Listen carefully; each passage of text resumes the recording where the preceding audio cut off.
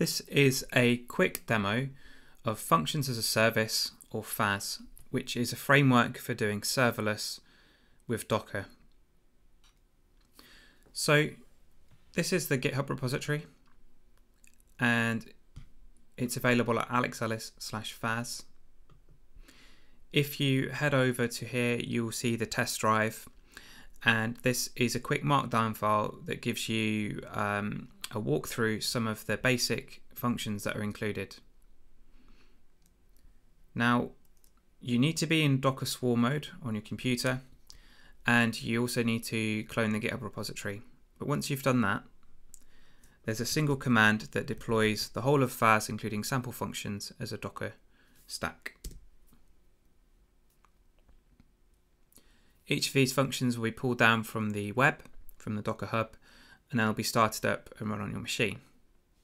And then as soon as you're ready, you'll be able to go into the UI for FaaS and start looking at the functions. So let's see if it's ready.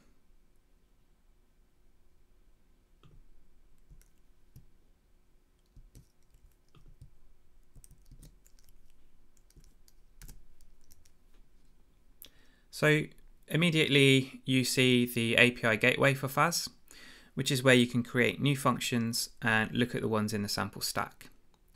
Now, because the Docker stack we're using here is called func, all of the functions we've created just now have that prefix. One of the functions, for an example, is the node info, which gives you detailed information about the computer that you're currently connected to. And because this is running in a container, this information will be whatever is on the Docker host. This looks a bit like Postman in that you put in a request and you get your response back in plain text and you see what the HTTP code is. A quite useful function is the Markdown function, which converts Markdown into HTML. Now, each function has its own URL, so we can call that same code just like this from curl, passing in /d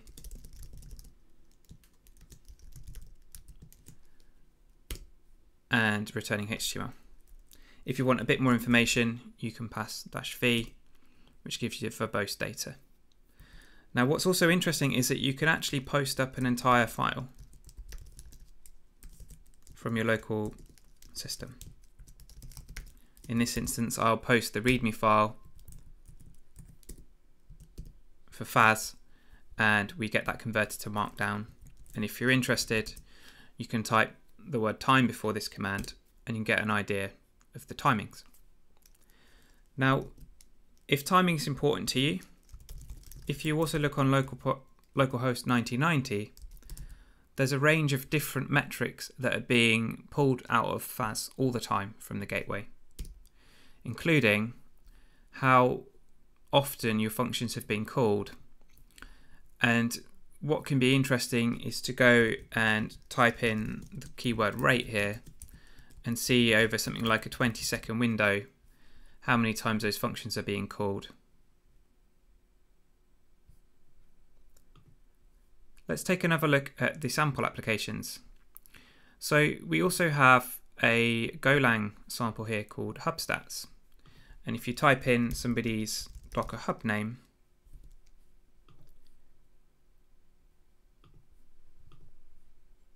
you can find out how many repositories they have on Docker Hub. I seem to have quite a lot here, and then there's the library account, which marks all the official repos, and they have 139. Back over on the Prometheus Logging, we'll now see two more spikes. We can see what the function was, we can see what the error code was, whether it was a 200, which means it's okay, or whether it was a 500. Now, one of the other things that's interesting here is that you can create a really tight integration with something like Alexa. Now, I happen to have a skill here which I've built out in Node.js, which is in the sample repository. And what that does is it goes over to the Docker web page and finds out how many Docker captains there are. I've packaged this up as a FaaS function. Here's the Docker file. And I've also pushed that to the Docker hub.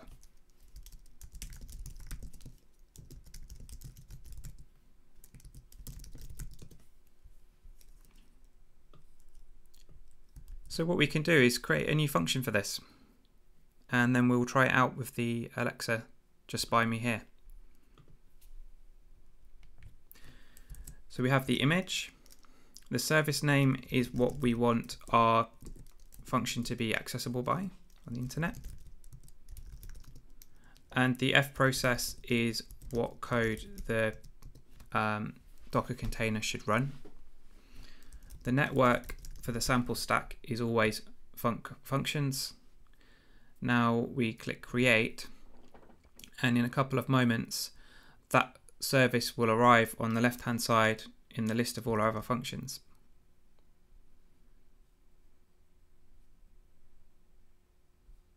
There we go. Now if we had a sample JSON file, we could click the JSON button here, paste it in and get a response from the code. We can do something one step better, which is to actually record the unit while we talk to it. So invocation count is currently 0.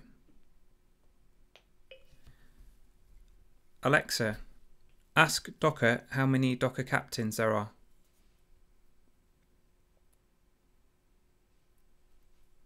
There are currently 60 Docker captains. So we see the invocation count went up by 1. And on our Prometheus graph, we can now see the captain's intent was called. Now there are other metrics that are collected that are also interesting. We have the sum of all of the invocations and how long that's taken of every function. And then if you divide that by the count, that will give you a rough average.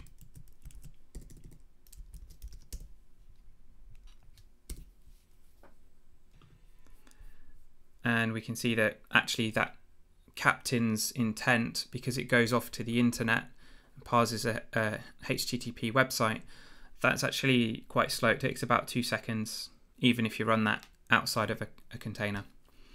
But something like the node info in Node.js is much quicker. And I'm going to show you something now that's very, very fast.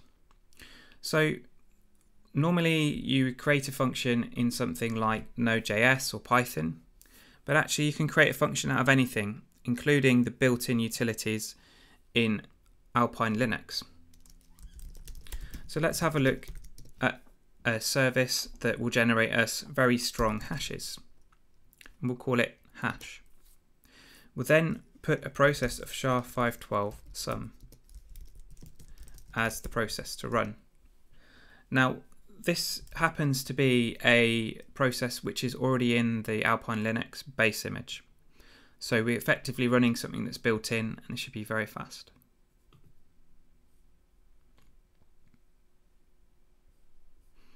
So here's our hash function.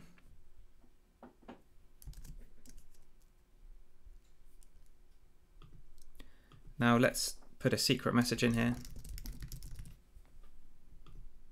And instantly we get a hash generated. Now just like earlier, we were able to use curl. What I'm going to do is the same again. And I will just want hash of quick message. And there we are. Very timely, very quick, going through the whole stack and coming back out again. But what if we had a rise in requests for this, and actually people needed to get hold of this a lot of hashes? Maybe we were running a batch job.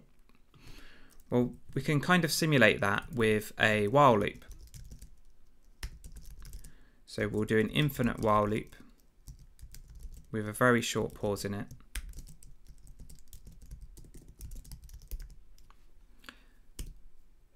and now we're generating dozens and dozens of hashes. In the UI, we can see the invocation count going up. And what's happening behind the scenes is that as Prometheus monitors this metric, it will start to see that there's some stress on it. And an alert that I defined earlier will start to become pending. And then as that's been raised for long enough, it will fire a message into FaaS, and FaaS will actually scale that function up. So we can see now that that function is actually firing, and we have 5 replicas. So we went from 1 up to 5.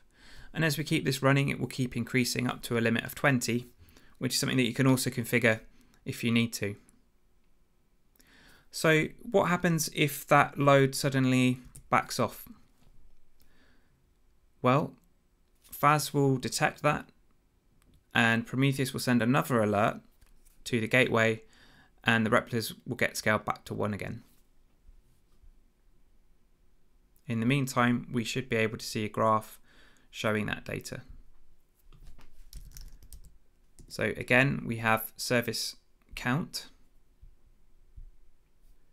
and we see that we got scaled up from 1 to 5 on the hash function, and then it scaled back down again. And we could continue triggering this manually, but unless we reach the threshold predefined in the sample stack, we won't get another alert.